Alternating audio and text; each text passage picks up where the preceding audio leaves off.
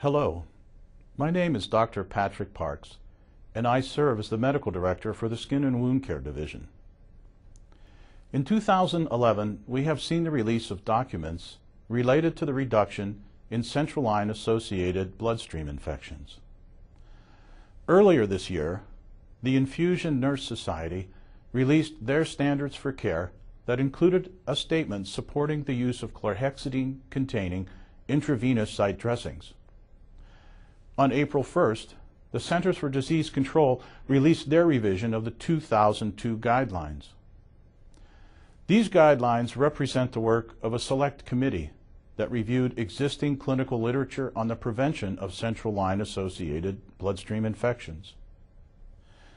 These guidelines involve expert review of the literature, and the recommendations are the culmination of the committee's assessment of expert opinion, medical literature prior to 2009, and feedback from a large number of interested parties. While their guidelines resulted in a document that is 83 pages in length, it is their comments on chlorhexidine that are the focus of our interest. Tegaderm brand dressings have carried a 1A recommendation from the Centers for Disease Control for an extended time.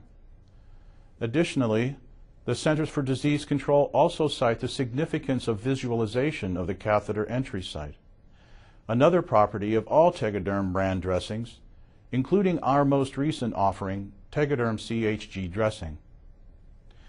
The Centers for Disease Control document recognizes the utility of chlorhexidine and makes clear that there is room for innovative technologies that may be under development, carrying the listing of an unresolved issue.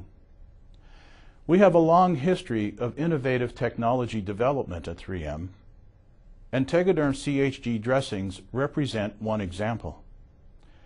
We are proud to offer this technology, and as our understanding of its clinical value continues to grow, we look forward to providing more information on patient outcomes that will further your clinical practice. Thank you.